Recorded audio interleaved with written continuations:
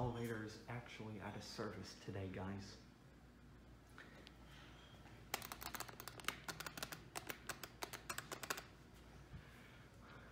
Let me tell you what happened.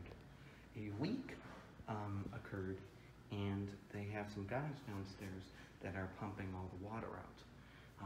Apparently they just said the elevator got fixed. Like I think they had to replace the pump and everything. Like there was a leak that happened.